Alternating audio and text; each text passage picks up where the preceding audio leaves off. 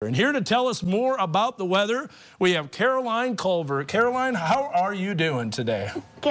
All right, so tell me a little bit. What school do you go to, Caroline? And you can look at me, by the way. I go to Lisa Academy Fayetteville. Okay, and you love weather, you love meteorology, and as a matter of fact, this family experienced the Springdale tornado firsthand. That was the one on March 30th, 2022. Very scary day, very scary morning, and that's what made you want to become a meteorologist, right? Mm-hmm. So what do you like about the weather?